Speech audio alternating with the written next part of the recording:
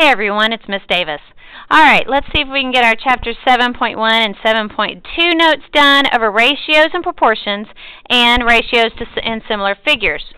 Alright, well the first thing you need to do is make sure that you've got your comp book there in front of you and that you have that small sheet of paper that you received in class. Okay? Alright, today what we're going to do is I'm going to go ahead and give you a bunch of the notes at one time. I want you to go ahead and write everything down, so you'll need to pause me while you get everything written down, and then we'll talk about it. Okay, that way you're not trying to write while I'm talking and all that good stuff. So, let's try it this way.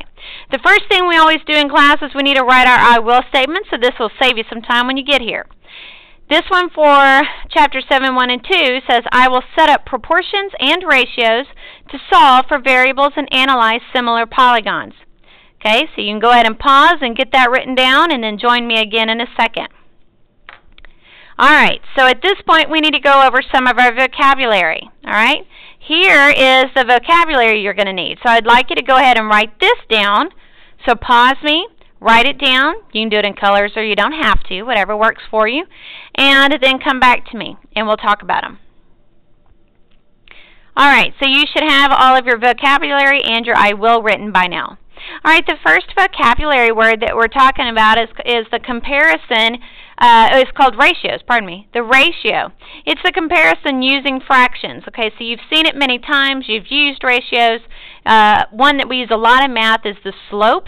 It's the ratio of the rise over run in your graph or on your graph.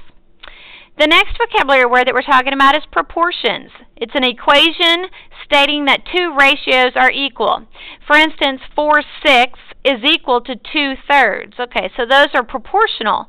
If I were to cut a pizza into 6 slices and take 4 of them, it wouldn't look the same as if I had a pizza, cut it into 3 slices and took 2. You know, you have 4 little ones or 2 big ones. But if you look at your pizza, you have the same amount left. That's proportions. Okay? The last one that you need to make sure you are aware of is cross products. This is where you have proportions equal to each other, but you may be missing a piece, where you're solving for a variable. Cross products is what you've known as cross multiply, as you can see right here, okay, where I cross multiplied these two. Now the thing also that I'm going to add here is this part right here that you may or may not have seen before. If you notice, this is a ratio stating A to B. Okay, same way of writing it right here. The number on the top goes on the left, the number on the bottom goes on the right. Same thing on this side, C to D. Now when you write them in this way right here, the letters or numbers that are in the middle are your means, and the letters or numbers on the outside are your extremes. Okay? Alright, at this point we're going to go ahead and start some examples. So I'd like you to get this written down, including the work. So write it all down and then come back to me, okay? Alright, now at this point you should have the example 1, the questions written down, and all the work. If you didn't do that already, make sure you pause me and go ahead and do that so that you can pay attention while we're talking about it. Alright, this says a ratio of angle measures in a triangle is 2 to 3 to 4. Okay? Alright, it says, what is the measure of the smallest angle?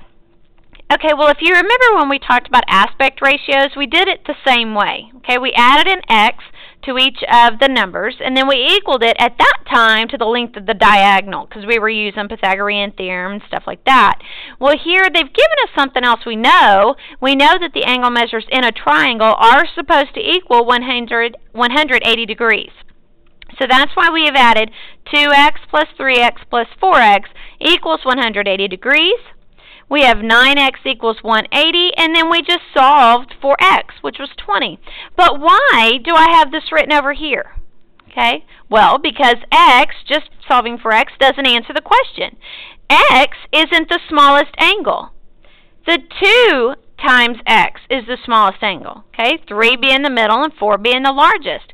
Well, they wanted the smallest angle, so we did 2 times x, which was 20, and got 40 degrees for our smallest angle. Okay? Alright, let's do one more example. This one is solving for y. So at this point, please pause me and write down this question and the work, and then we'll talk about it. All right, glad you're back. This example says solve for y. They gave us this part right here that is 5y over 16 equals 125 over y. This is where we're going to use our cross products, which cross multiply. You've done this several times. 5y times y is equal to 5y squared. 16 times 125 is equal to 2,000. We divide both sides by 5. We get y squared equals 400. Take the square root of y squared and 400, and we get y equals 20. That is what they've looked for. They asked us for y, not to plug it in anything. So y equals 20 is our answer. Okay, that finishes up our 7.1 notes. So what I'm going to do is I'm going to move to the left side of my comp book. Okay? And I'm going to make this my similar figures, the ratios and similar figures. So at this point, what I'd like you to do is, once again, first of all, title your page, 7.2, okay? And then this little flat book comes from the half sheet of paper that you received in class today, okay? So all you're going to do is you're going to fold this sheet in half just like this, okay? You actually won't need any staples in yours. All you need to do is tape it down just like this across the top, okay? Once you've done that, then you can copy all of this down. So once again, I'd like you to pause me and then write everything down and then come back to me, okay? All right, so let's talk about this. It says two polygons are similar polygons if and only if, aka this arrow. Okay, that's what that means, if and only if.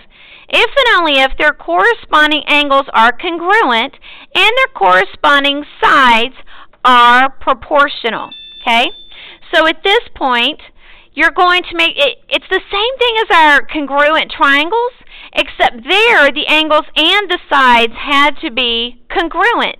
In similar polygons, your angles are congruent and your sides are proportional. Okay? All right. So, but the one thing you have to make sure of is that you are comparing the same shape. You can't have a triangle and a square that are similar figures. They have to be the same shape. All right, so let's turn our page. Now what I'd like you to do is, once again, I'm going to show you this, and I'm going to leave it here, and I want you to go ahead and pause me again, write this all down, and then I want you to come back to me and let's talk about it, okay? All right, welcome back. Here we go. We've got two triangles, we've got a similarity statement, and then we've got a definition and some work. Well, remember our congruency statement, okay? Oh, and by the way, notice the squiggle. That's what I call him, is a squiggle. He is missing something from the congruency statement. See, he's right here too, but it's gotten rid of the equals, okay? The triangles are no longer equal. They are just similar, all right? So it says corresponding angles are congruent, hence the same arc marks as you look through your similarity statement. A is congruent to D, and B to E, and C to F. But AB should be proportional to DE, and so on. Well, in order to prove triangles, excuse me, or any figure proportional, we have to prove all of the sides are proportional. That's why we wrote it like this. If you'll notice, it corresponds to your similarity statement. AB to DE. I just wrote in their sides, 6 to 3, just like this. And I reduce it. They go to 2. Then I did BC to EF. I wrote in their corresponding sides, 9 over 4.5, and that reduces to 2. And then we did first and last letters, AC to DF right there, okay? AC is 10, DF is 5, and they reduce to 2 as well, okay? All right, here we go for this next example. Now, see, you'll be happy in class tomorrow because you'll have less to write down. All right. So this is one more example. I'm going to set it up here for you. I'd like you once again to put me on pause, copy this down, and then we will talk about it. All right, here we go. We've got two quadrilaterals, all right? Notice that there aren't any parallel signs or anything like that, so we don't have trapezoids necessarily. We just have quadrilaterals. So we have 4 different sides that we need to compare. Well, notice that I left out the letters. All I did was put the ratio of the signs that they should be. Well, let's see where I started. AB, it should be AB to EF. AB is 6, EF is 12. All right, that looks good. Then we have BC to FG. Well, BC is 5.4 and FG is 10.8. Okay. CD to GH. Well, CD is 4, GH is 8. And then the first and last letters, don't forget those. AD was 5, and let's see, EH is 10. Okay. Excuse me again.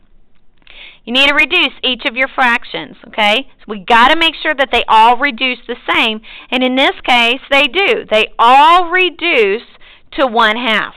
This is your similarity ratio. It is how they are related to each other, okay? It's what they all come down to or simplify down to. Similarity ratio is 1/2. The scale factor, of which we will work much more with as we go along, but the scale factor is talking about how do I get from the first figure to the second figure, okay? I have to multiply everything in this first figure by 2 to get to the second figure. So in other words, 2 of these is similar to 1 of these, okay? So 2 of these to 1 of these. Or you can write it in a fraction just like this. Notice that these are opposite of each other, or reciprocals, okay? They don't have different signs. They're just flipped over, okay? Most of the time this will be the case, but not always. Sometimes they're the same. All right. If you have questions on these, be writing them down so that we can go over them tomorrow in class. All right, one more and then you're all done with these notes, okay? Here it is. You can write it up here underneath your flat book, or you can write it here wherever you want to. Make sure you leave yourself some room somewhere to write some questions, though, okay? All right, here we go. This is the last problem. Please pause me, write it down, and come back to me, and we'll go over it quickly together. All right, you ready to finish this up? It says rectangle DEFG is similar to rectangle HJKL. So what is the length of HJKL? Okay, well, they're looking at width being across here and length being this way, okay? So let's see. They gave us two things over here, so 27 and 40. Well, if I just start and write a proportion of 27 to 40, what is that? Length to width, right? Okay. In this one at least. Now, if we do that over here, it's going to turn it around. So let's just look at this. I did DG 27. Well, DG here is the first and last letter. Well, here, HL is the first and last letter. Well, that's up here. See, don't ever go by what it looks like. Go by the similarity statement. Because that's telling me that 27, if it's on top here, 18 has to be on top here. So that I'm doing first and last letter here and first and last letter there. Then the 40 goes on the bottom, DE. That's the first and second letter of this one. So I have to do first and second letter here, HJ. That is this side. So basically, they twisted it and turned it up like this. Okay, so if you were to look at them, you might say this is the width and length, okay, which would make this width and length. All right, so now we've got 27 over 40 equals 18 over J. I use J. You can use X if you want to. But make sure that you realize I wrote this according to the similarity statement. Now I'm going to use my cross products. I'm going to cross multiply 40 times 18 equals 27J in my case. Well, 40 times 18 is 720, right? And then I still have 27J. Well, I got to divide both sides by 27 in order to get J by itself. So 720 divided by 27 is 26 2/3 inches. I think that comes out to something like 26.667 or something. But normally, excuse me, normally your inches are written in fractions like that. So 26 2/3 inches, excuse me, is equal to J, or in this case, which it represents JH or HJ. Okay? All right, that sums up our notes for Chapter 7.1 and 7.2.